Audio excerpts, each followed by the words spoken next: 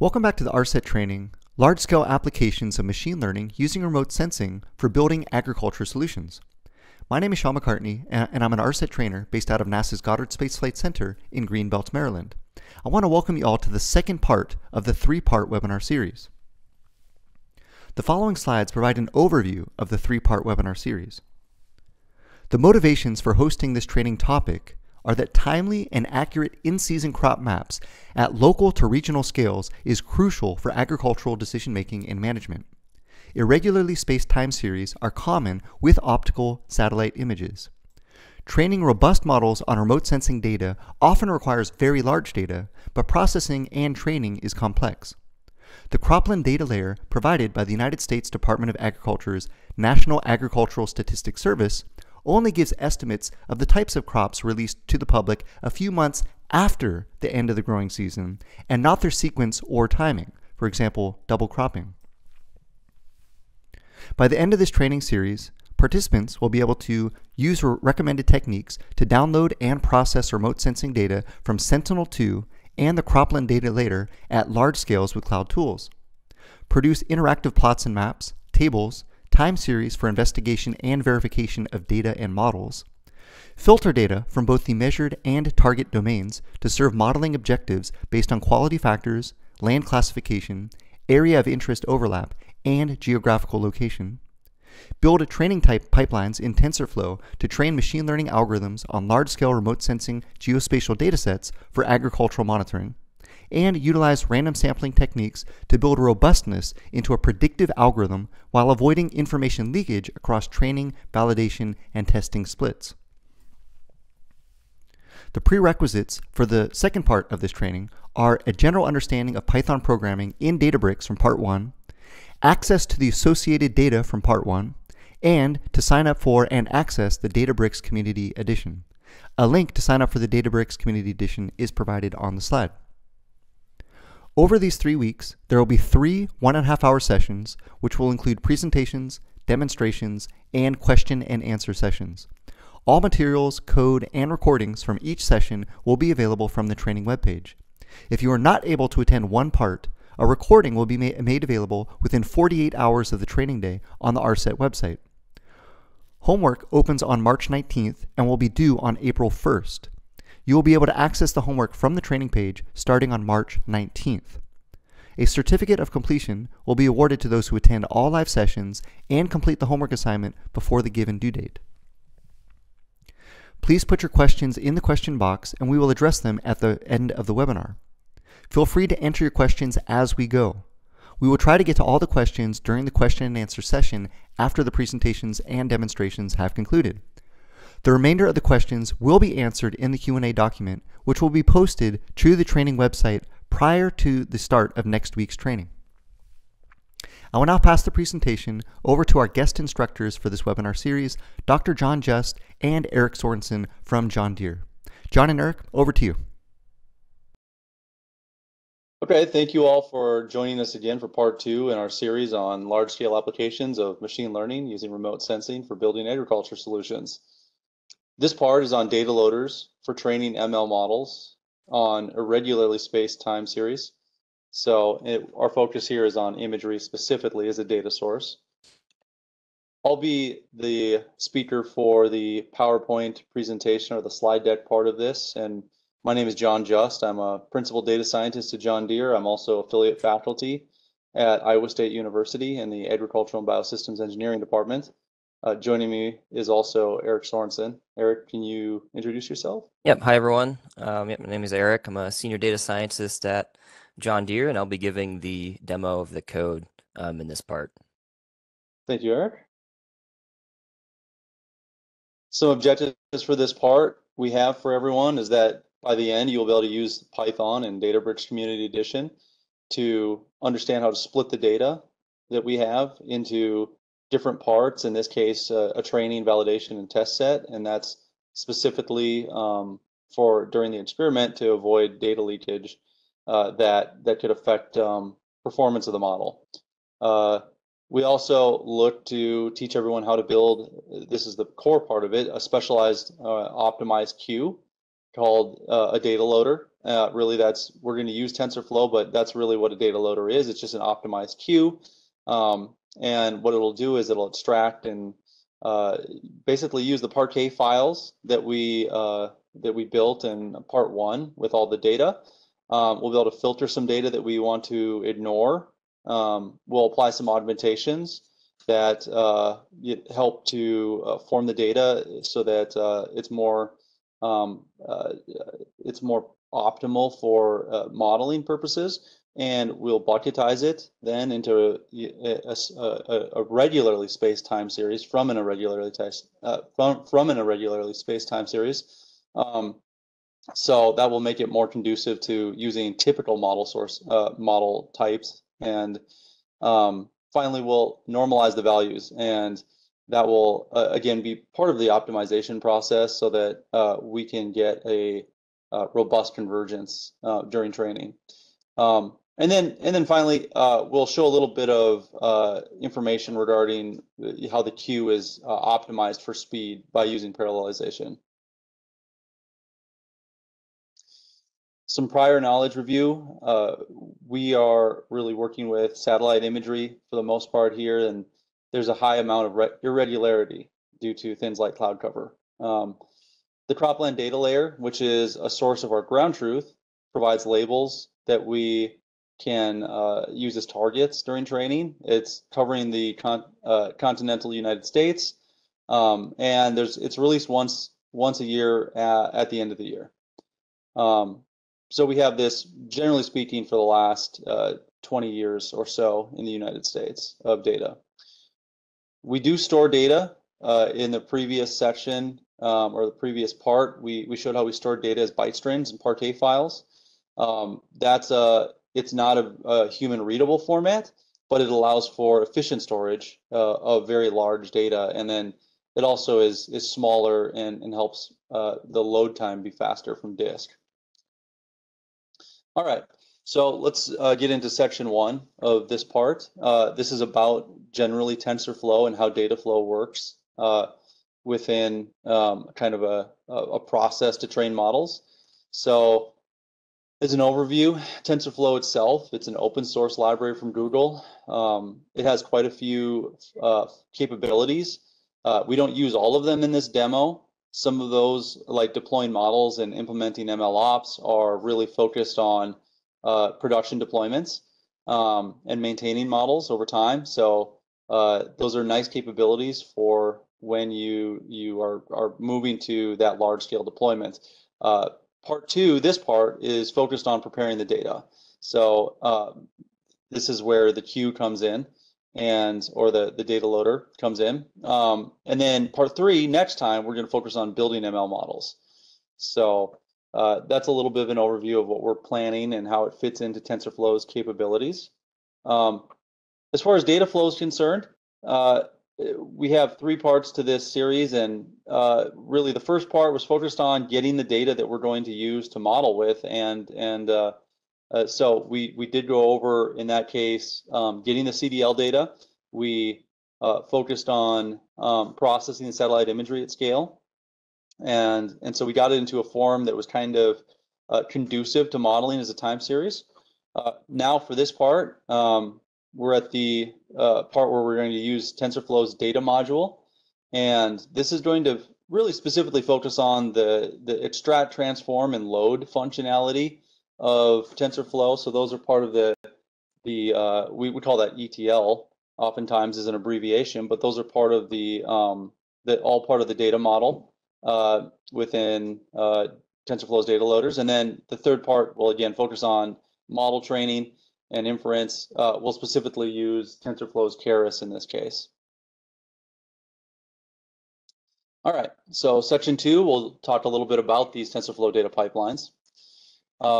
There's a lot that could be said about these functions. Again, this is really an optimized queue. So instead of building a queue from scratch that has all the capabilities we would want, TensorFlow has done a great job of kind of giving the functionality in a much nicer form, and it's really quite simple compared to building your own.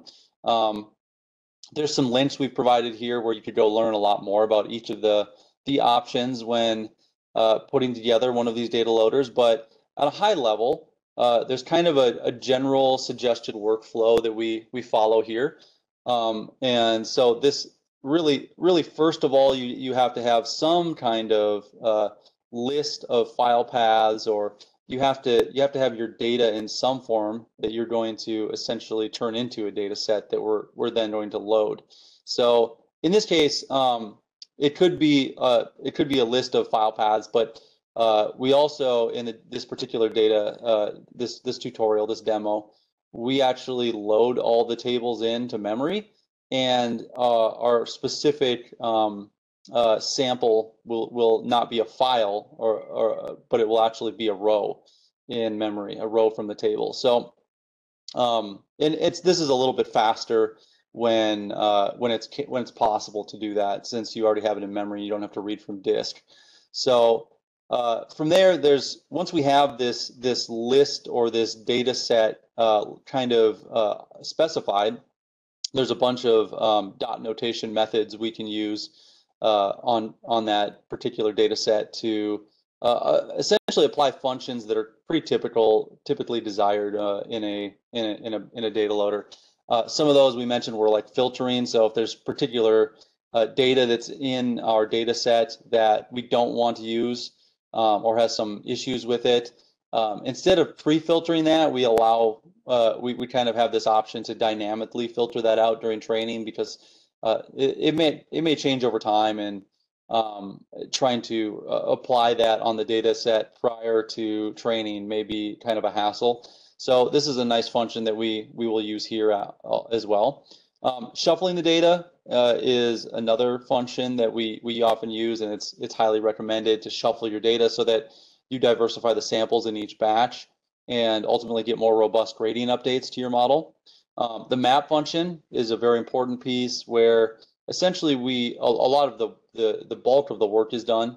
That's where we're parsing the data, and we're applying a lot of that transformation to the data to get it into a format where it's really kind of going to load and be ready to be put into a model. And then we have our targets as well there in the right format. And then a couple final functions that we use and that are often used. You're going to have a batch of some kind, so you specify the batch size for each batch, and then we're going to have prefetch as well, which this is kind of essentially specifying a background set of processes, so that while the main process is doing the training, the background processes can be doing the process, the ETL, the extract, transform, and load to the data and have it ready. So there's very minimal wait time when we need new data. This is an example implementation of that. So in TensorFlow code, you might have some list of files. This has been specified as a TensorFlow data set, and so it's a data set object. We can apply a filter to something. So in this case, an example could be we're trying to filter double crops because we don't want to train on double crops in this case for some reason or whatever. Shuffling, you got to specify some type of size to the buffer of the shuffle buffer. So in this case, usually you want to make that the size of the data set. If you can. If you don't have enough room to do that, then there's other ways to get around this. But typically speaking, you probably want this to be big enough to shuffle your entire data set. The map function here in this case uses a lambda format where we kind of have a parse function here, and we have the ability to actually specify parallel processing. So we have a number of parallel calls. You could put a number in here, or you could let TensorFlow itself, like what's being done here, tune that number. Then again, dot batch and dot prefetch, and prefetch again specifies in some sense the number of background processes that might be going on to load your data in parallel with the main training process. So you could also use an auto tune argument here instead of just specifying it, and let TensorFlow figure out what is optimal. I want to specifically focus in on the map function, since that, again, is where the bulk of the work is done. The other pieces like filter, batch, and prefetch are really pretty straightforward. Map is where it can get very custom what you want to do here. In this case, we have some things like, we might want to be reading from Parquet files. If we already have it in memory, we still have to use things like TF-IO decode raw. This is actually going to essentially take those byte strings that are very, that are essentially not in a form to model. We're going to convert those to typical numbers or arrays or whatever that we need to actually work with that data. We're also going to do a lot of the work to bucketize the data. So there'll be some custom functions we need in there because when we break the data up into regular intervals, there may be 0 to some number greater than 1 of images in any one bucket, and we have to do a selection process. We'll do some normalization of the data, encode the labels in one-hot encoding. Again, this is part of just the standard format for training models, and we'll return it as a tuple of data. And so this is the map function can do all this, and it can do it in parallel. So it's quite a powerful function. Specifically, I just wanted to highlight the way that we are decoding the byte strings. When you look at the table that the data is stored in, it's stored in really kind of what looks like unreadable text strings. And the reason these show up like this, so if you look at the bands column, which actually should be the values associated with the different bands in each scene that we processed per pixel, you see like really an unreadable string of characters. That's because that's how a byte string shows up when you actually try to view it. So we need to decode that into real numbers. And so when we decode it, we get numbers back that are clearly what we would expect for band values for Sentinel-2. So that's pretty straightforward to do by just using TensorFlow's decode raw button, or decode raw function, sorry. There's a few things that are expected, like you have to actually specify the number of bytes and the data type, but this is all fairly straightforward, and it can work with arrays pretty easily as well, which is kind of how we want the band data to be decoded, for instance. All right. Section 3. So now we're going to go through exactly what's entailed in preparing the data set. So we've kind of covered generally how we use TensorFlow data sets and some of the main functions and methods available. Now we'll talk about what we're actually focusing on for this data. First of all, one of the most important pieces of the particular data that we're using, but this is more general than just our data. We need to split the data into train, validation, and test sets. This is not specific to time series data. This is done for any type of data source. The reason for this is that we use these validation and test data sets for things other than training a model. Specifically, the validation data set can be used to avoid overfitting for tuning hyperparameters, and then the test data set can be used to gauge real world performance. Really, all of this translates to we're trying to get the best performance out of the model were it to be applied in production or generalized to new data that wasn't seen. A common split of the data could be that you're putting 80% of it towards training, and then reserving 10% for validation and another 10% for test. This can vary, but generally speaking, you're putting a lot more into your training than you are into the other two. But you're reserving something that's enough to get a good convergence of your model, and also test the generalization performance. So this is somewhat shown by this curve here. The validation data set is essentially reserved so that oftentimes what will happen is your model can overfit to the training data, and you won't even know that it's actually happening. But if you're watching during training your validation data and how your model is performing on the validation data, which is not being used to perform gradient updates, you'll see a point where it kind of bottoms in the performance of it, and then the performance actually starts to get worse. So in this case, the loss is the whatever the metric is we're using to judge the model performance, and at some point it hits an optimal value on the validation data and then starts to increase. And this is the point where you'd want to stop training the model. You don't monitor the training data set, because generally speaking, the training loss will continue to decrease if you keep training. So specifically for crop type prediction, what we really care about is not leaking information across time and space. This is a very subtle but important point.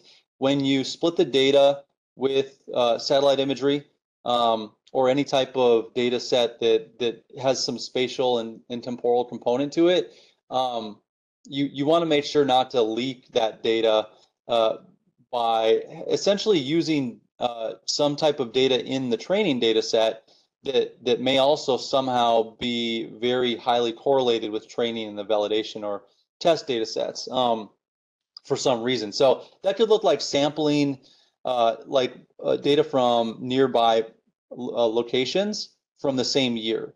So we already know that generally speaking, agricultural practices will be very similar when you're looking at places in certain areas that are close together and over the same time frame. So like if we're looking at like a specific 10-mile radius of one point, you expect all the farming practices within a 10-mile radius of a specific point to be more similar than places that are hundreds of miles away.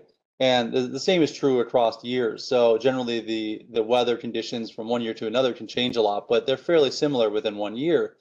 So you will see that by splitting the data in some way that avoids leaking that information, you'll actually test the model performance better. In this case, the way that we handle this is we're looking really at the same area for training, validation, and test, but we're splitting it across years. And this is one way that's convenient, and it also actually is fairly effective at training models that are fairly robust and then testing their performance. Another important thing that we have to do is normalize the data. This is really required for the optimization procedure, not much of anything else. So the band values for satellite imagery are, this is an example right here of a box plot of the different 12 different band values from Sentinel-2. They really have wide ranges and they're different for each band. If we were to try to optimize on these directly, so input these into the model and then let the model learn its weights and biases based on these particular values of bands, it will not actually achieve very good convergence during the training and optimization process. So in order to get good convergence or optimal convergence, what we need to do is we need to actually normalize each of these bands individually by subtracting the mean and then dividing by the standard deviation. So at that point, each of these bands will essentially have a very similar distribution. Now, there might be some different skewing characteristics on each of them, but at the very least, the mean and the standard deviation are very similar, and this ends up producing pretty good results in optimization in practice. So as an example, I took the VRE2 band here, and so I normalized this, and I went from ranges and values in the thousands down to a mean of 0 and a standard deviation of 1. Bucketizing is another key component of this work. This is actually how the cropland data layer does things as well. I believe they bucketize their data in time intervals of 2 weeks. Here, this is just an example, but we're bucketizing on an interval of 5 days. So in this case, this example shows that we have a time series of data. We've got some data available over this time frame. And so let's take a time frame of 45 days. We're going to go from April 10th all the way to May 25th. And what we're going to do then is we're going to try to actually add in, we're split into basically five-day increment buckets. And so when we do that, we need to have a value in each of those increments. So if the data we actually have available is only on these specific dates, what we're going to have to do is basically fill in or pad some values where we did not have a scene available to get some in that interval to get some type of value. So in this case, we had a value available on, for instance, April 10th. We didn't have values available on the 15th and 20th. But then when we go to, again, the 25th and the 30th of April, we had some values as well as the 5th of May, et cetera, et cetera. So we begin to pad values in here. And in this case, we're padding in zeros. That's what we do here. That essentially amounts to, I kind of talk about it in the next slide, but when you've normalized all the data, a value of 0 is really the mean value. So you're kind of padding with mean values here. And this works sufficiently well. There's no perfect solution here. One could try to interpolate values of some kind, but that also gets kind of tricky. So we find this works quite well. So again, kind of a view from a plotting standpoint of bucketizing the data. Here, we would have taken an interval over 45 days, and we've essentially, or over, sorry, not 45 days. In this case, it's a 180-day time frame. We had available 38 images. This is a real-world example. We had available 38 images, and so by the time we actually split this into intervals, we find that these kind of gold-colored dots at the bottom here, they're all set to 0. Those are the intervals where we didn't have an available satellite image. But these other ones that are colored, those are where we actually had a value. And so we're showing this via in this case, the NDVI curve over this time frame. But this is kind of a visual of how we would pad and where we would see these zeros entered in.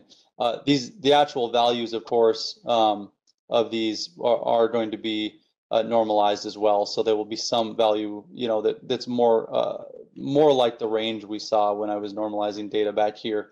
They'll be somewhere in this range for each band value. So, and we'll have 12 bands available for each of these. So in this case, when there were zeros, all 12 band values would get a value of 0. But when there's actually a scene available, they will get the values from that scene. Okay. Another thing we do that's, again, this is somewhat subtle, but we do want to avoid trying to classify a crop because we're doing this in real time. Our goal here is to classify crop types in real time. It's not just what happened over the entire year.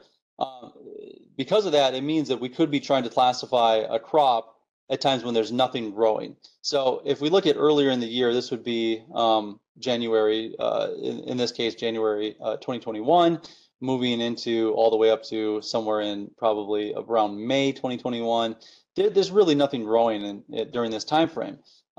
In this case, the gold-colored dots are really signaling that the scene classification layer from Sentinel-2 is identifying that there's no vegetation present. The scene classification layer is actually fairly precise when it comes to identifying if vegetation is growing or not. So we can actually use this for our real-time predictions and essentially filter to times when vegetation is present and make that when we predict. If we can use the CDL and we see that there's not really any vegetation present for our particular application, then we can just ignore predicting at that point. Or we could apply some type of filter that requires vegetation having been present within some time frame. One of the reasons to do that would be sometimes there are cirrus-like clouds that get into the mix. That's what these blue dots here are. And so that can cause some specific time interval to not have maybe the view of the ground, the surface, and get an accurate estimate of if vegetation is on the surface or not. But for the most part, this is a very effective way to help identify when we might want to be actually predicting and also avoid trying to train the model to identify. So if we use the target of the CDL for this particular field, the CDL obviously has looked at the entire year to make that prediction.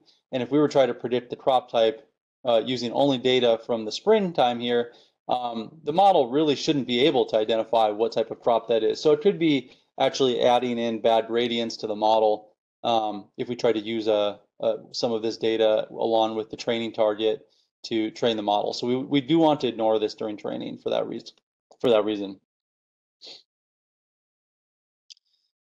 Okay.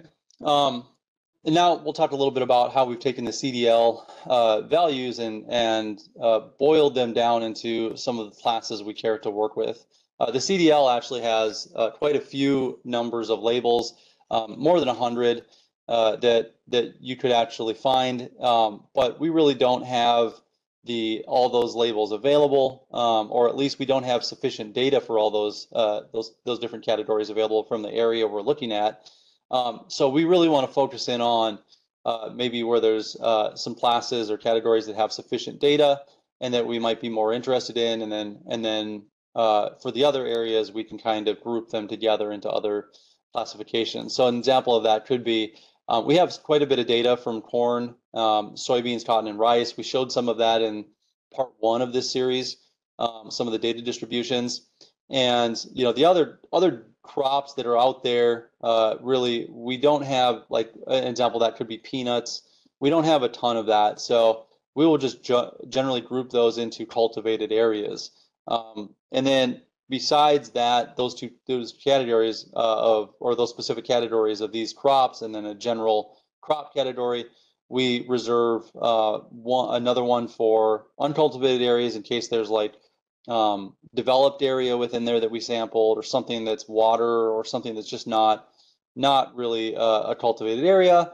And then the final value is, we talked about this earlier, but there could be an area where there's just no crop growing, but it doesn't fit into the uncultivated area, so we may just want to say that right now there's no crop growing, but there could be in the future.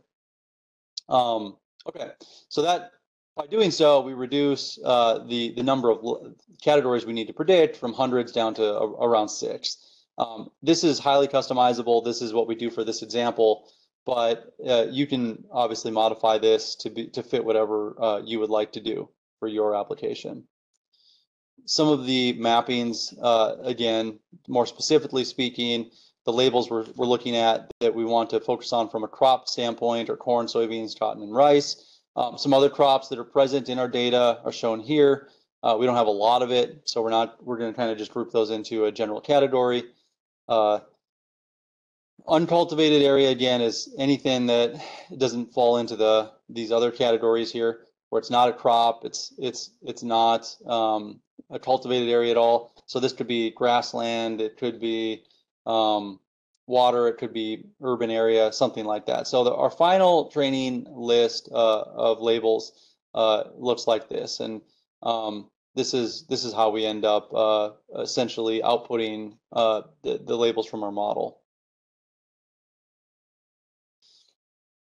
And one note about the way that these labels are formed when you're training a model, the way that the models work is there's a specific dimensionality to the output.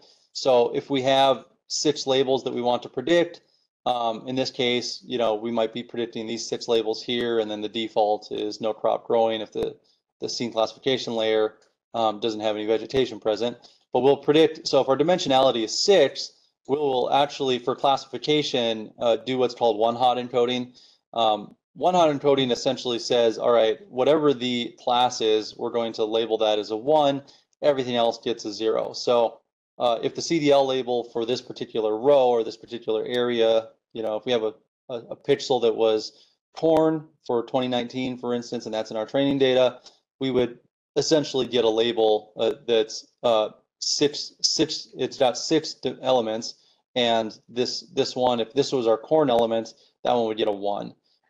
And so you can just see how this works here. So again, if we've got indexes 0 through 5 for 6 elements, one of those indexes, so index 0 could be uncultivated area, index 1 could be cultivated, index 2 could be corn, and etc. And then it gets a 1 depending on what the CDL was specified for that year.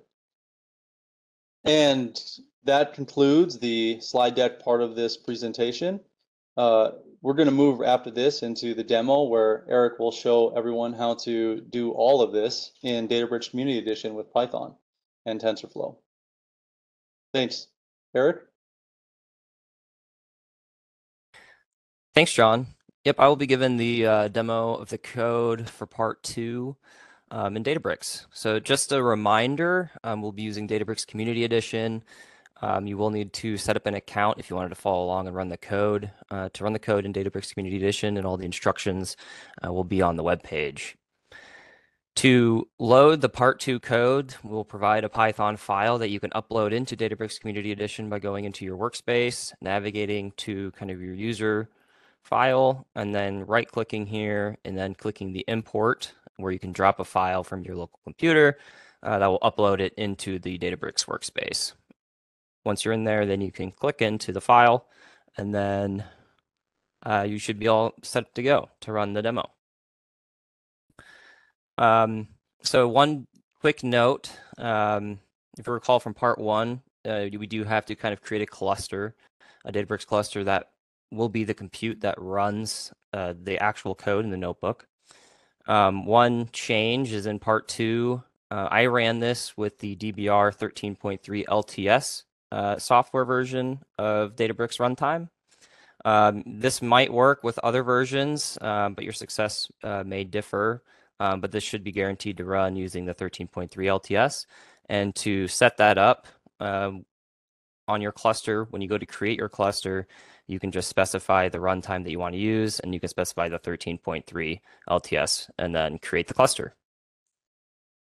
I already have a cluster spun up, so we should be good to go. And I did pre-run this notebook in the interest of time.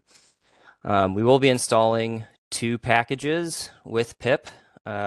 The main 2 packages is Tensorflow and Tensorflow IO with these specified versions.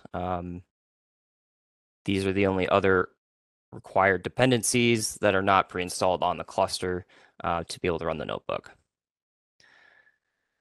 From there, we'll also import the other necessary functions to run the code. So, okay, the first step is we'll need to load the data that we processed in part 1. These data files were saved as zip files, and they are also available in the training website. To upload these into Databricks, again, you can go into kind of the catalog section, go into DBFS, and you'll see another file kind of structure directory, store them. You go into the file store. I uploaded them into tables, and then you can upload, click the upload button, and then kind of drop those zip files in here, and they will upload into this table directory and will persist into the Databricks file store. And so anytime that you kind of come back into Databricks, your files will be saved there anytime you log in. So after those files are uploaded, we can kind of run this command. This is a way, kind of a pre-built command in Databricks to kind of list files in the Databricks file store. And we can see when I go to the file store tables, we can see the 2 files, the 2 zip files exist that we created in part 1. They exist now in our file store, and I can use them to create the data loader for this part 2 example. First, before we can do any processing of the data, we need to copy these files into the local driver node, which is the cluster compute file system. And so we can do that using the Databricks utils file store copy command, where we're copying from the Databricks file store into the local file system of the driver node. Once we do that, we will need to unzip these files into their native Parquet format. And we can do that using just a terminal Linux shell commands using unzip. Once that's done, then we should have the native Parquet file that we generated from part 1. And we can kind of display some useful statistics here just to make sure that the data looks proper. Here I actually grouped it by the cropland data layer label and the year, just to kind of see the data distribution of our labels. And they all look correct. As expected, we have a majority of soybeans, rice, corn, and cotton labels, along with some woody wetlands in this region. So the data looks good. Looks like we loaded it in properly. So now the first step we need to do is to kind of split these Parquet files, which again are just directories of multiple separate files, is what a Parquet file system is. And so what we'll do is we'll actually separate the training files and the data files into train, val, and test splits. And we can do that using the native Parquet file structure as we partitioned by the year. And so since we want to split by the year, we can use kind of glob to kind of filter out all of the files that only exist in the year that we want. So for train, that would be 2021, for validation 2020, and test files for 2019. And so then once we kind of load the file locations, the data files that we want to load, the Parquet files that we want to load for data loader, we can kind of see how many files would exist in each data set. Next, we'll need to kind of define some of the project variables that the data loader will use. These will be constant variables as we create the data loader. First, we'll define kind of which buckets of the seed cropland data layers labels will exist and which ones we want to identify when we create our custom label. So the first one is we, like mentioned in the slides, we want to target kind of soybeans, rice, corn, and cotton. So we'll add that into its own kind of targeted cultivated crops list. We'll also want to identify all other crops as cultivated. And so this is the list of crops that exist in this area in our data set that are other crops that we'll identify as cultivated. And then last, we'll kind of create this label legend, which is just a nice human readable format for which index, which label is included in which index. This includes the uncultivated, which is all kind of urban areas as our label, cultivated, which is all the other crop types, the no crop growing, which is that special example where there is crops growing, but there's no recent vegetation in the image, and then our targeted cultivated crops list. Next, we'll define some of the kind of model batch sizes and time series bucketing size. These are just kind of parameters that you can tune depending on your use case.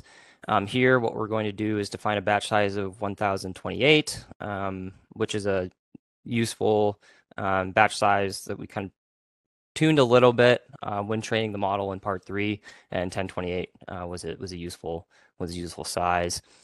These next 3 parameters define how long the bucketized function will look, what view it is. In our case, we used a view of 120 days long with 5 days per bucket. And then using these, we can define how many images will be contained within each regularly spaced bucketized time series, kind of using these 2 parameters in this function. Okay, next, as John mentioned in the slides, what we'll be doing in this example, since all the data can fit into memory, we will load it all into memory using kind of the TensorFlow from tensor slices after reading it in with Pandas read Parquet. What this will do is read in all of the files that we filtered before as Parquet files in Pandas data frame, and then convert that into a TensorFlow data set, and then that TensorFlow data set will then be further processed using the map function in the next step. I do offer, so I did mention this is all in memory since this example does fit in memory, and for performance reasons, since we're working with a little bit limited compute in Databricks community version, this makes it so the code runs faster within this environment. But if your data, for example, didn't fit within memory, if it was too big, then you can do kind of a from disk implementation example, where it will load in each file individually in the queue and not load it all in memory at once. And this is one kind of commented out since we won't be using it, but one code example of how you might be able to do that in your own kind of code implementations if your data did not fit in memory. The main differences here is that you can use the TFIO from Parquet instead of the Pandas reader to read the files, and then instead of loading kind of all the data as a TensorFlow data set, you can load all the files as a TensorFlow data set that will be read using the read Parquet file with the TensorFlow IO from Parquet with either the flat map function or the interleave function.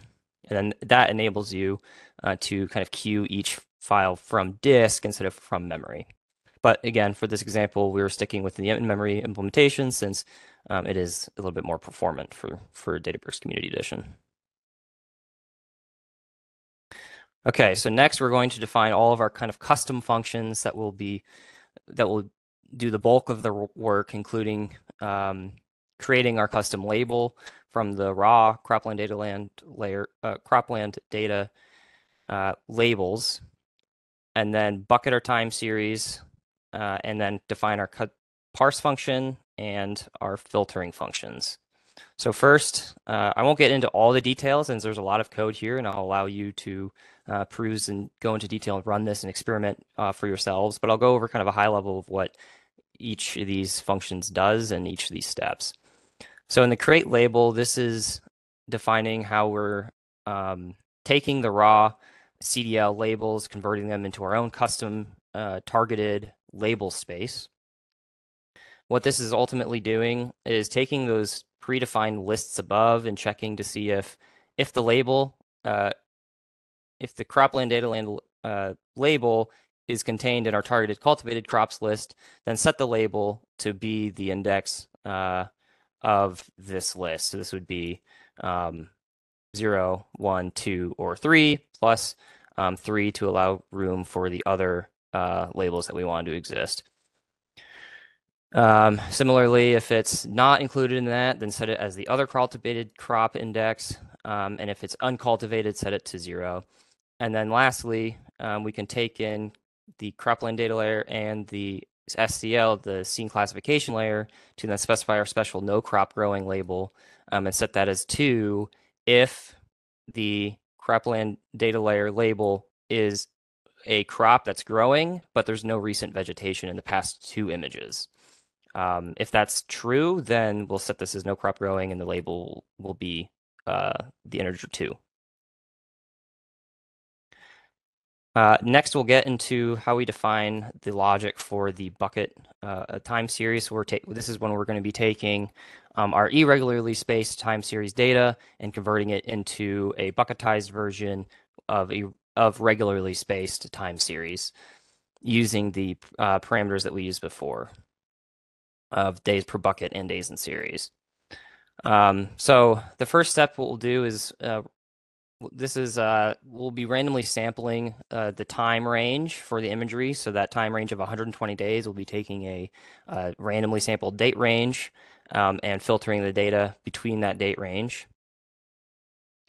We will grab all the data that exists within that date range. And then this is something special here that we will randomly sample without replacement those images within that time frame down to fit if there is more images that exist within that time series. If there's, like, for example, duplicate images, we will randomly sample without replacement those images down to a proper size.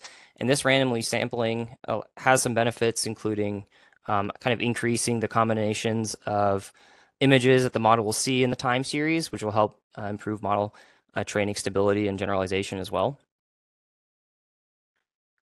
If there's no images in the selected time range, we'll fill with 0 values. So if for whatever reason our randomly sampled time range has no data, no image data available, then we'll just fill that with zeros. So there will be no data, and then pass that along into the model.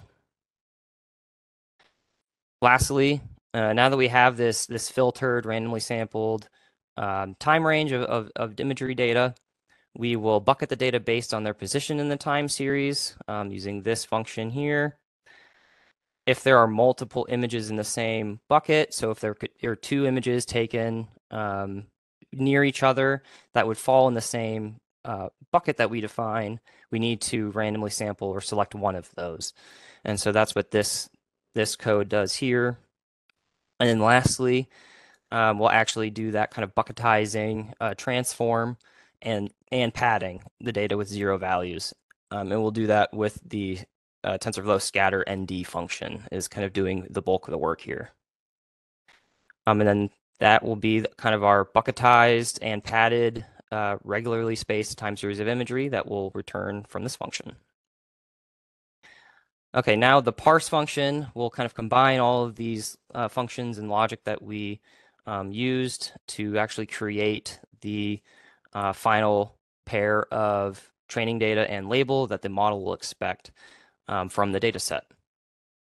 And so the first thing that we do is, if you recall, the data is in byte string format in the Parquet file. So first we'll decode these from bytes into real usable values using the TFIO decode raw function. We'll also define some additional helper functions, including like the days from the start of series, which will be used kind of in the future steps, like for the bucketizing functions. We'll define that here. Additionally, if you wanted to do some feature engineering or compute other variables for debugging purposes, you could do that here. For I compute the normalized difference vegetation index from our band values just for debugging purposes. This won't be used by the model, but it's useful to kind of validate our data and visualize it in a time series format. And so we'll see some examples of that later down in the code. Then we will bucketize our time series data after we've decoded it using that function that we defined above, and create our custom label, and we'll define that as Y. That's a common nomenclature to do so in machine learning. Define our label as Y. And then lastly, during training, we want to normalize the data. And so this next step will be normalizing the data. Additionally, if we're in training and we want to only use the band values for training the model. And so we will select the first 12 features, which is the first 12 bands. If we're not normalizing, then we'll just kind of pass it through, and this will be used for debugging. And we'll just kind of pass all the data out if we're not training the model, which will be useful for if we want to debug our training our data loader. Lastly, we will one-hot encode the labels and then actually apply the normalization of the data values here. Importantly, we will need to pre-compute the mean and standard deviation values for each of the band values, and we'll do that in the next step. And I'll show you how to do that. But they were pre-computed here. I've already done that kind of step ahead of time. And so then once we have the mean and standard deviations for each of the feature columns, then we can apply the normalization. And importantly here, we only want to do the normalization on the non-padded value, the non-zero values. And so we kind of can apply a mask here to ignore those zero values when we go and normalize the feature values or the band values. And then lastly, we'll return X, which is our training data, and Y, which is our training label.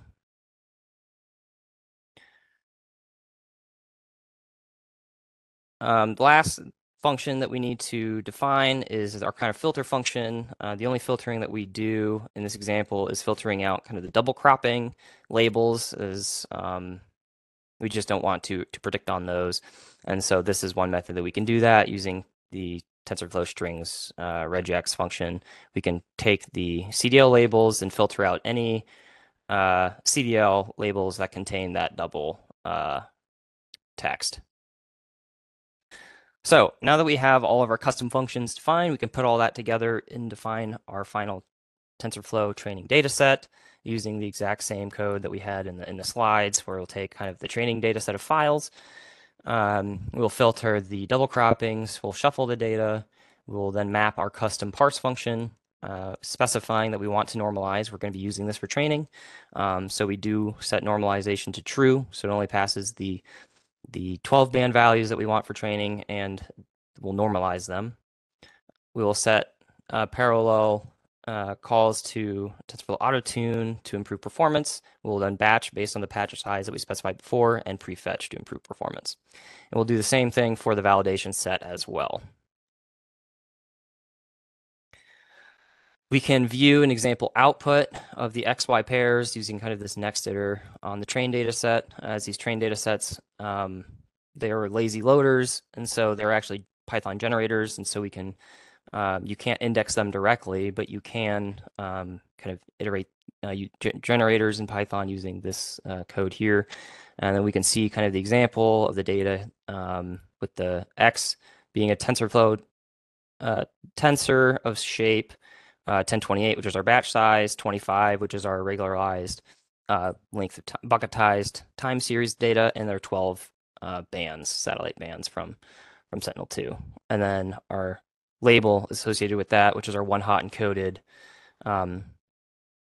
values or labels, custom labels that have shape of 1028, which is our batch size, and 7, because we have 7 labels.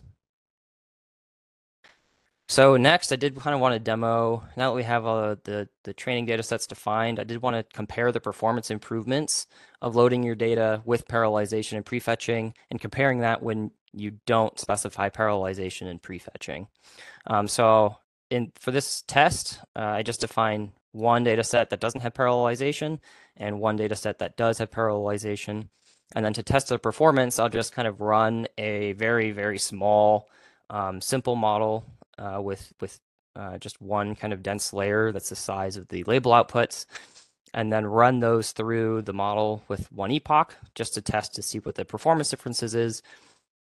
And we can see with the no parallelization example, the one epoch takes about 46 seconds at about almost 600 milliseconds per step. And the parallelization example runs at 36 seconds with 436 milliseconds per step. So we can see that there is a noticeable speed improvement by using the parallelization techniques. And especially if you run this outside of kind of the Databricks community environment with a CPU or compute that has many more CPUs than 2, parallelization will help you even more in those cases when you're training this on a kind of beefier computer. So I mentioned in our data loader, there's one last step that we need to do, which is compute the mean and standard deviation so that we can enable normalization of our data. And so what we'll do here is we'll kind of create a separate kind of test data set where we don't define the normalization because we want kind of an unnormalized data set to then compute the mean and standard deviation of that unnormalized data set. We will loop through this data set to kind of cache that raw data values and then reshape the data just to get the imagery values because we don't care about the other data that gets passed through it, including like the NDVI, etc.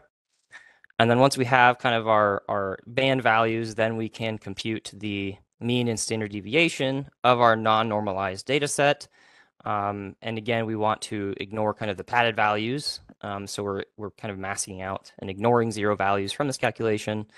And this results in the means and the standard deviation values for each of the 12 bands. So what you would do after you kind of run this is you can copy these values directly from here into the mean and standard deviation values that are defined up here. And I've already done that, so I won't do it again. But you would do that for both the means and the standard deviations defined here. And these are just constants that that you don't have to change. You only have to do this once. You don't have to change it after you set them the first time, unless your data set changes. So that is our final defined data set.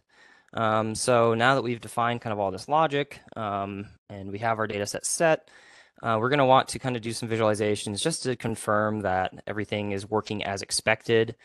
So the first thing I want to test is to see if the normalization is working as expected, if the data values appear to be within a reasonable range. So we're going to kind of compare the normalized data set with the non-normalized data set using violin plots. And we can see the first plot is the normalized data set distribution. We can see that all the values are somewhat centered around 0 with some differing tails, but that makes sense. And this looks as expected. This looks like normalized data. And then we can compare that to kind of the non-normalized data set with the norm equals false filter in the parse function. We can see that, yeah, absolutely, these are non-normalized data with very large kind of values. and with different kind of distributions. And so this also kind of shows why normalization is necessary. But yep, we can confirm normalization worked from this plot, so that's great. It also, since we have a custom label function, we want to see, what's our distribution in our final labels, as it will differ from the, raw cropland data layer labels. We can see we have a good amount of uncultivated and no crops growing pixels, which makes sense because the bulk of most of the year there's no crops growing, and so we're going to have more kind of labels in total in our data set where there's no crops growing. Cultivated, again, there's not, it's all other crops. The majority of crops in this region are soybeans, rice, corn, and cotton. And so the cultivated, like things like peanuts or winter wheat, are not as common. So looking at this all makes sense given what, the label transforms that we defined.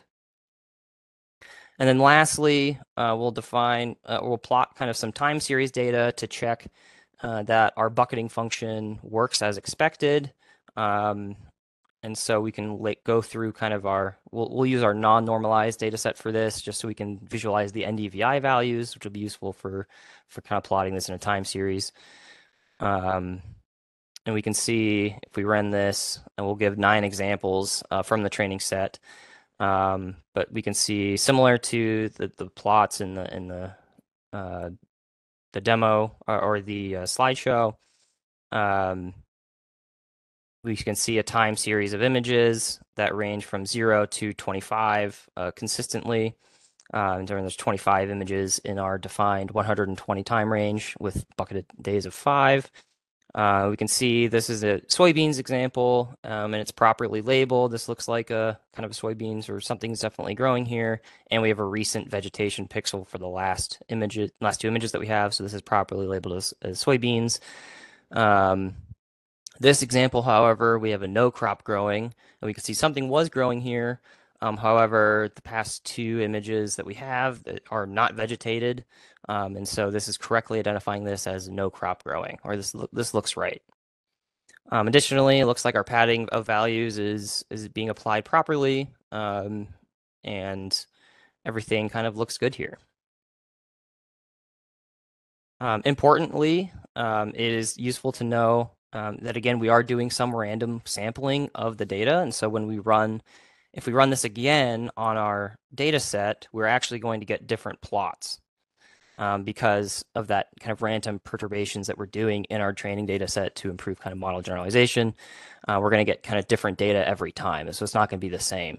So this is also useful to kind of maybe run this a couple times just to see that and confirm that we are randomly sampling and we are getting different results every time.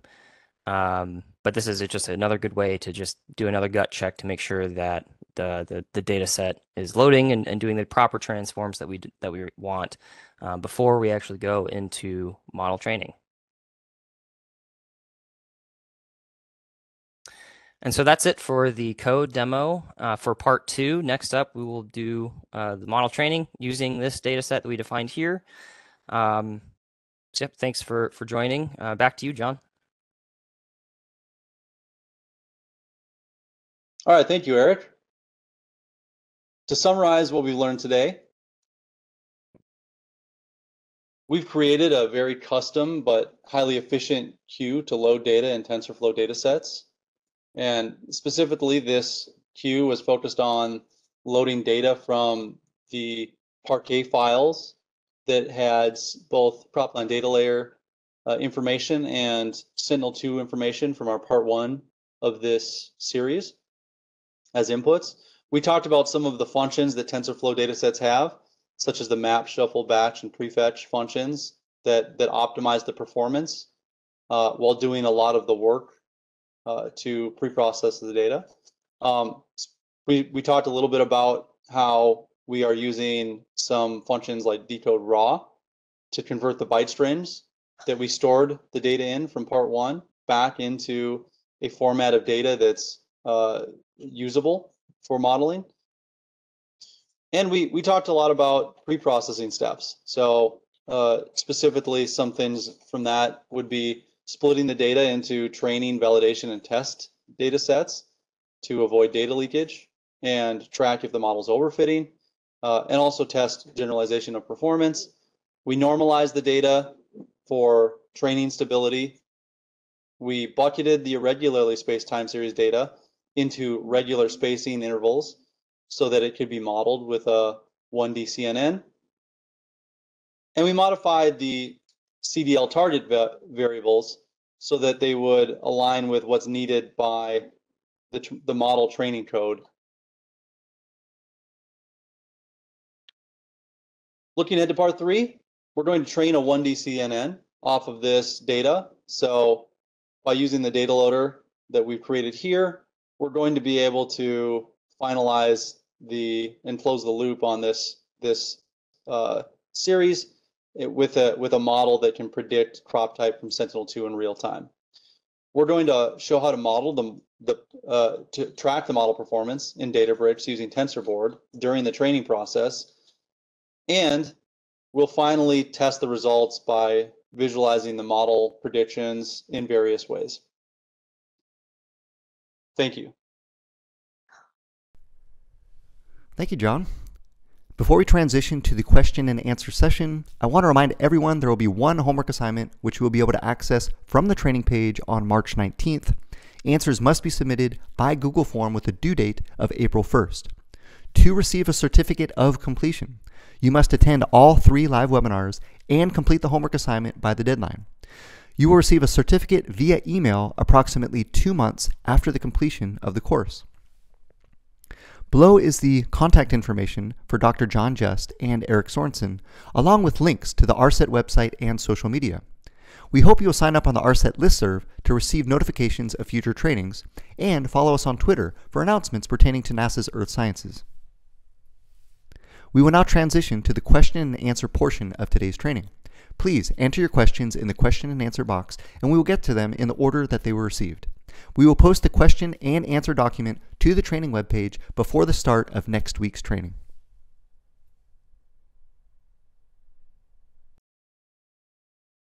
Okay, hello all. Hey, John. Hey there. I want to thank everybody that's been submitting their questions. We've gotten some really good ones so far. So again, we do encourage those that are online, please do submit your questions to the Q&A box, and we will try to get through all of them in the next 23 minutes or so. So jumping right into it, question 1, how do we determine the best data set for training and testing the machine learning model? The partition of the data into training and testing is usually done randomly using a random state. Yeah, this is where domain expertise definitely comes into play. If someone's kind of naive about, the nature of this type of data, they may kind of approach this in an incorrect way. If you randomly sample all your data across time and space in a very naive sense, you're going to get what we call information leakage, and therefore your model will actually it'll overfit to patterns that aren't generalizable. And so it's very important to make sure from a data selection standpoint, first of all, of course, you want to match whatever your goals are. You want to match the distribution of your data as closely as possible. So if your goals are to detect certain crop types, you should definitely focus your training data on that. But beyond that, when you do split up your training and test and you're randomly sampling it, so to speak, you want to make sure that you kind of cluster areas together. So areas or time frames. So one way we do this is we kind of say, all right, we're going to make 2019, we're going to use all the same area, but 2019 will be our training data, and then we'll use 2020 as validation and 2021 as test. If you were to do this more extensively, you might want to say, okay, let's use 2017 all the way to 2020 as training, and then validation and test could be 2021, 2022, something like that. But you really want to avoid information leakage. Otherwise, you're going to overfit, and your generalization is going to be more poor. And when you look at your validation, your testing data, you're going to think it's performing better than it actually does, and when you apply it in reality. Great, thanks, John. Question number 2. On slide 22, regarding the overfitting chart, he mentioned that at a certain point, you can early stop the model in order to avoid overfitting. How could the model be stopped when it is already running? Would this not crash the process? Do you need to include the stopping condition in the parameters of the model so it stops by itself? Yeah, so TensorFlow has what they call callbacks, which can add some additional functionality during the training process. One of these modules that they provide here in the callbacks is this ability to early stop training. It'll basically track the validation metric or any other metric that you define, and if it doesn't improve over a number of specified training steps, it will stop the training and then save the best performing model. So yep, we'll get into more details of this in part 3, but we do utilize or use the early stopping callback in the training process to do this. Thank you, Eric. Question number 3. In the last slide, how is the value of NDVI between 0 to 100? The value of NDVI lies between -1 to 1. I think I missed something, so I just want to clear this up. Yeah, so in the code, we just kind of scaled NDVI values by multiplying them by 100. So we actually got a range of -100 to 100. But then for graphing purposes, we narrowed the range down to 0 to 1. So yeah, the scaling to 0 to 100 doesn't really mean anything in a meaningful sense. It was just for kind of visualization purposes. Great, thanks, Eric. Question 4. Hello, please, I don't have access to the database file database on Databricks. Could you check the access? Yeah, this is a question we got in the first session as well. And so what you want to do is we provide a link here, but there is to get that toggle where you can actually toggle to the Databricks file system when you're looking at the catalog. You need to enable it, and so we have some instructions here we linked that you can go to enable the DBFS toggle. Great, thanks, John. Question 5. Does this data work if we want to focus on flood damage assessment on crop monitoring? Yeah, this is a good question. Like extending this approach to, and the intention was always to build it this way. Extending the approach to other targets is certainly doable. The only thing you really need to do here is, it does require domain expertise. Again, there's a part to this that you have to make sure your training data considers the challenge of this task. So, I think the person that we were talking with is looking at like Pakistan.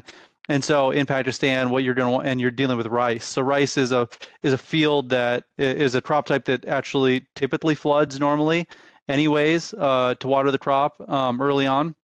And so you're trying to distinguish between natural flooding and natural unplanned flooding, and then some type of agricultural controlled flooding of the field. And so some of that could be, captured probably in the time series, in terms of when the actual flooding happens and the extent, the time that it actually remains flooded, as well as some of the depth. It might be especially deep, which causes different reflectances. So my assumption is all you need to do here as a starting point is just get your targets down so you know where, what the difference, you're trying to classify flood damage versus not flood damage, right? So the first thing to do is get your targets situated so that they kind of match the format of the CDL data. And that format's just intended so that you can subsequently follow up and acquire all the Sentinel-2 data and then train your models. So I think as long as your target's set up properly, this should be, it should follow the exact same process we've laid out here. Thanks, John. Question 6. Do we need an AWS account to run these notebooks in Databricks? So yeah, the Databricks Community Edition, you don't have to worry about setting up an AWS account or Azure account. It'll take care of all that for you. If you do end up using a paid Databricks account, you go that route, you would have to set up an AWS or Azure account to be connected to the Databricks so you can set up compute in either of those environments. But yeah, for this training, if you're using Databricks Community, you don't have to worry about creating a separate account. Okay, thanks, Eric. Question 7. I want to focus on flood monitoring and crop damage assessment using remote sensing. Looks like they want to use some optical and radar data and high-resolution imagery with planet smallsat constellations. So are crop types important? Okay. So let me. I didn't have a chance to look at this, but if you are okay, I want to focus on flood monitoring. Okay. Yeah, and I think this was actually the same I think this was actually an extension of the same question that was asked earlier regarding flood monitoring and using our using the same process to predict that. So I think I covered that in my last answer where yeah, crop type is important because of exactly. I mean, this is domain expertise, but it's in your case. You're looking at a crop like where there's a lot of rice in Pakistan. So rice naturally, you're controlled flooding the field typically. So, you're looking at a situation where there is kind of a flood in the field typically, and you're trying to distinguish that from like an actual damaging, uncontrolled natural flood. And so, in that case, you do have to consider the fact that your crop type is a very, has an unusual characteristic about it. Because if you were to look at corn, it's not ever typical to have that. So any type of water in the field, in a cornfield or a soybean field, is a problem that's not expected. But in rice, it's expected. So yeah, you absolutely do want to consider that. Great, thanks, John. Question 8, out of curiosity, why do you use the term bucket instead of the more commonly used bin or temporal window composite? Yeah, so there's no particular reason we use the word bucket versus bin or a temporal window composite. The meaning here is the same. In my opinion, bucketize is kind of more fun to say than binning, but I think that's maybe why I lean toward it. Awesome, thanks, Erik. Question 9, can we use the same code like an example with our sample data? Yep. That was the intention of all of this.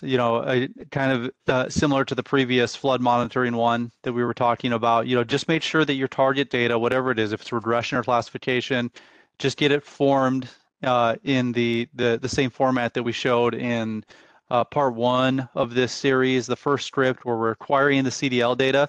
Run your script or run our typical script on that. Get the CDL data. It only takes a couple minutes, and look at the output of that and get a feel for what the format of it is, because everything downstream uses that to acquire Sentinel-2 data. So if you get the format just matched like that, everything downstream is going to work fine.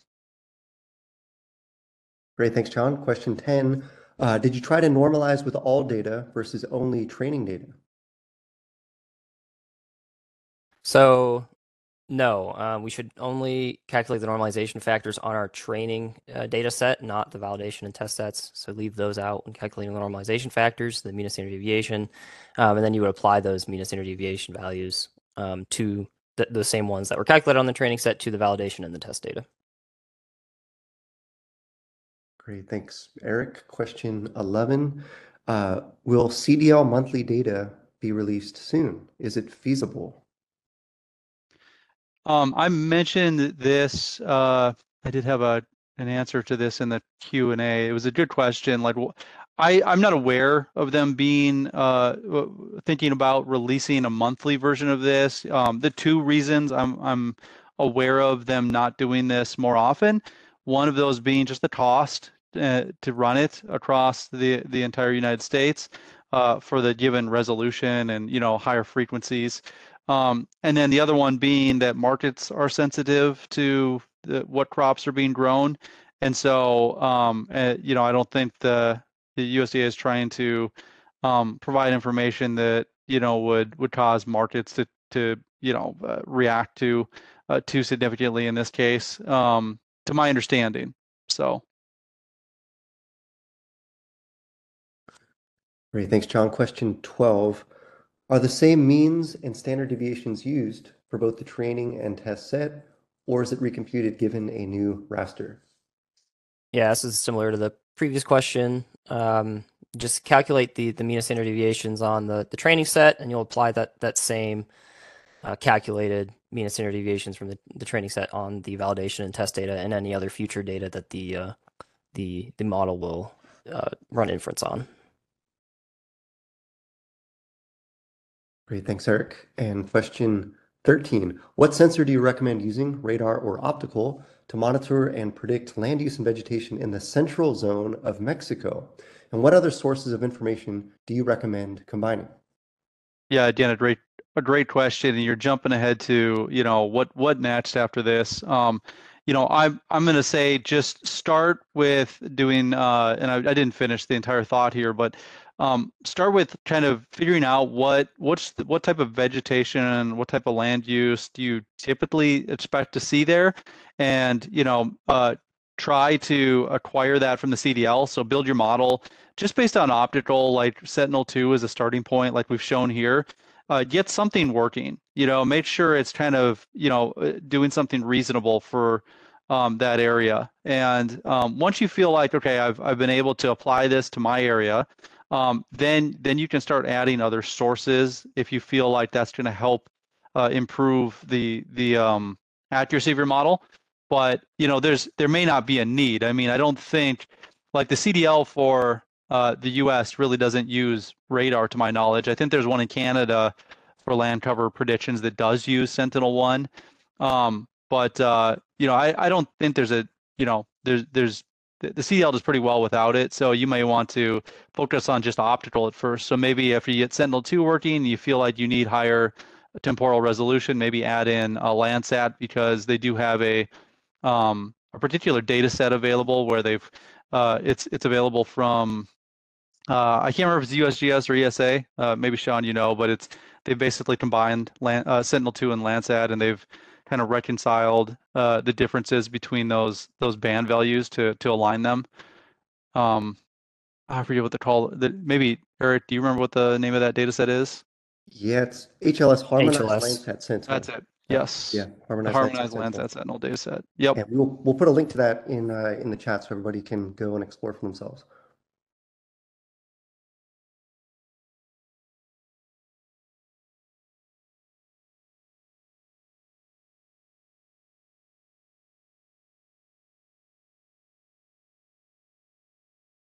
Was there any other questions? Just dropped a link in the chat to the Harmonized Landsat Sentinel.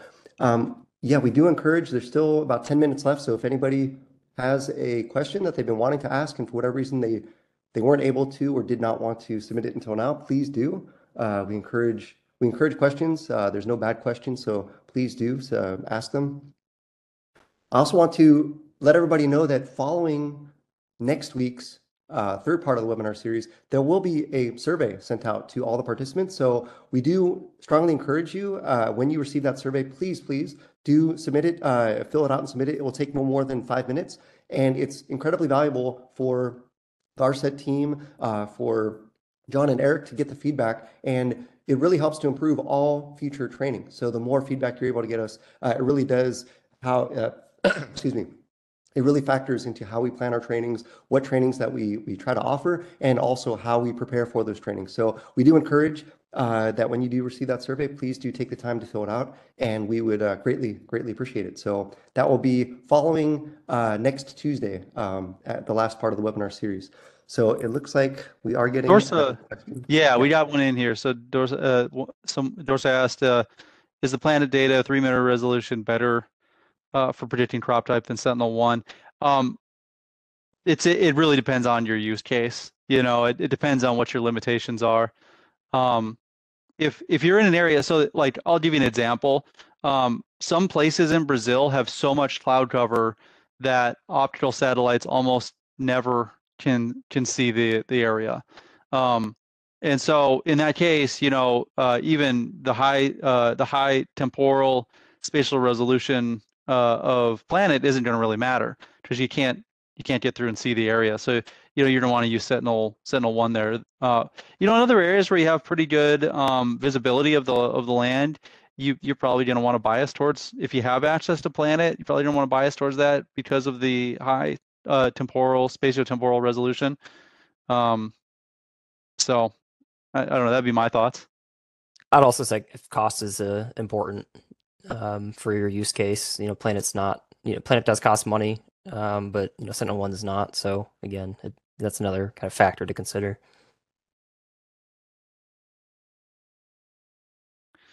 Great. It looks like we got another question, 15. About the approach on training using 1 year of data, testing another, validating another year. This has the complication of drought years, which can complicate the classification, Is there an approach that considers training, validation, and test with mixed years, considering the same region sampling? Yeah, I think that's a great question, and there was a similar question asked earlier, kind of along these lines, where it's asking like, how do you decide on your training and test data? And that's where it's really important to have some domain knowledge. When you look at the fact that there can be very large seasonality changes in temperature and the precipitation available, you kind of, and you expect that to happen. You know that you need to sample probably across years and include those in your training data. So, as an example, usually what we like to do is, historically, if you can go back and use the 3 to 5 years at least in your training data set for the areas that cover, the crop types you're interested in. If you can do that, you are generally going to be covering, a little bit wider range of seasonality differences, and you're going to make your model more robust for that. So, that's what we recommend as a rule of thumb or as a starting point. Certainly, if you get some really, really big outlier, drought year that shows up that you weren't expecting, or it's really hot for whatever reason, unusually hot, and that somehow causes a different response in the crop phenology, how it grows, that could cause some issues. But as much as possible, try to sample across as many years as you can in your training data, while still reserving enough to test on.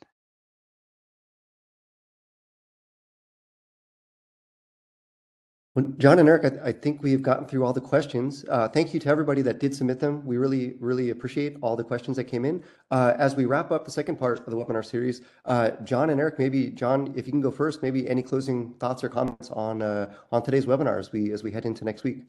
Yeah, thanks. We're really excited to see everybody from all over the world join and ask some really great questions. I love to hear, what some people are doing. Really enjoy being able to share this stuff with everyone. Please reach out. Let us know if you got any other questions, or let us know what you're working on. We're always interested to see and hear what people are doing. Yeah, I'll just ditto that. It's been amazing to see all of the engagement in the chat, a very engaged chat for a webinar in my experience. So thank you everybody for your engagement and your questions. And yeah, we're definitely excited to see what people do with this training in their own applications. So yeah, definitely reach out and let us know what you're doing. Awesome. Yeah, John and Eric, thank you both so much. Also want to acknowledge the ARSET team that's been working tirelessly in the background to help promote and put on this webinar series. That's Natasha Johnson-Griffin, Brock Blevins, Selwyn Hudson-O'Doy, and Sarah Cutshaw. So thank you to the ARSET team. I also want to thank all the participants today for joining, and we look forward to seeing you all next week at the same time. So take care of yourselves, and we'll see you next Tuesday. Bye.